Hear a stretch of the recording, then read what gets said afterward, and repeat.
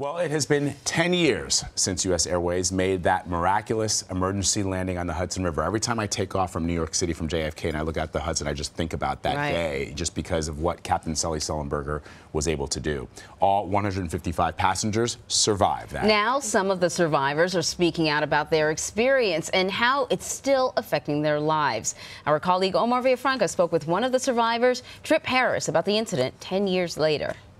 How does it feel to be celebrating the 10th anniversary of the Miracle on the Hudson? 10 years. It's amazing.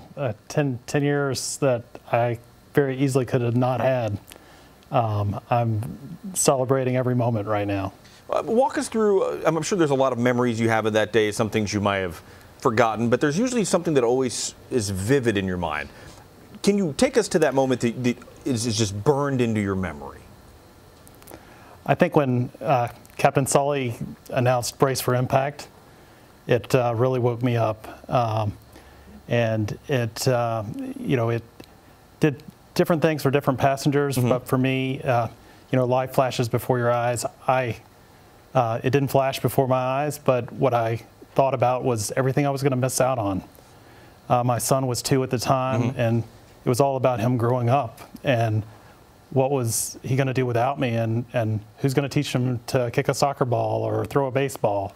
So it was really all about family and the opportunities that I was going to miss out on if things weren't successful on that flight. Was that your moment of clarity? Was that what really became important in your life, that you realized this is what matters, not everything else I'm chasing? That's right. I didn't think a single thing about work. It was all family and quality time. And it really put in perspective how important your family, your friends, is really in perspective. And I was very guilty of spending a lot of time focused on my work life and not good quality time with my family. And so it was awakening for me. 10 years later, how do you deal with this? How do you cope? Have you gone on another commercial flight? Yeah, I fly pretty often. Okay. As a matter of fact, when I was there, we won a contract, and I flew that same route for like 1.5 years, and it took me a solid 6 months of flying to get comfortable, and it's a new comfortable.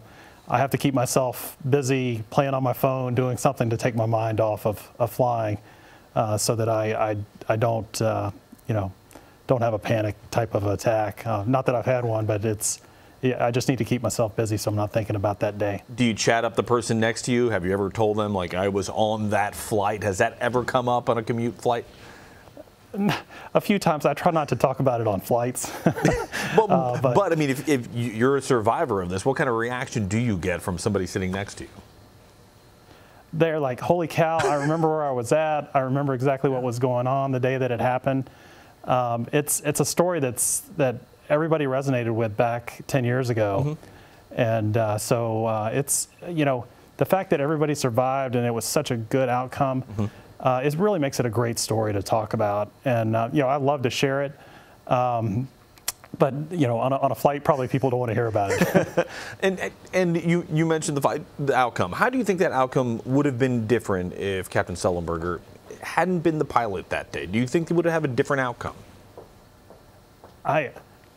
I think he made all the difference in the world. He was so calm and so collected, and he knew exactly what he needed to do. I don't know how many pilots really would have had that discipline and that ability to focus in such a dire situation. So I'm glad he was in the seat. I would fly with him any day. As would a lot of people across the U.S. and the world. Now, you and other survivors are gathering at the Carolinas Aviation Museum in Charlotte, North Carolina, to mark that anniversary. How does it feel to see the other survivors? You're almost in an exclusive club that you're glad you're in, but nobody really wanted to be in the first place. But what is it like to see the fellow passengers? It's like a second family. We get together quite often, at a minimum on the anniversaries, but usually try to get together more often, whether there's groups in New York or here in Charlotte. And, we're all, members of the same Facebook groups. We post stuff back and forth. It is like a second family. Looking back on all of it, you guys survived. It was a cold January. What did you learn from this experience? And is this a bookmark? Is this a, birth of a child? Is this that important in your life? It is. It woke me up from being kind of a robot of, work, work, work, and then rest on the weekend to really, I still work and I still drive to do the best for my clients. But then after that, right, when I get home, it's about family and it's about building those memories that I thought I would never be able to do as we were going down. So it really has changed my perspective and made every moment in life more precious. You think it made you a better dad? Absolutely. Better dad, better husband. It really changed my life. Well, I'm glad you're here to tell us about it. Tripp Harris, thank you very much. Thank you.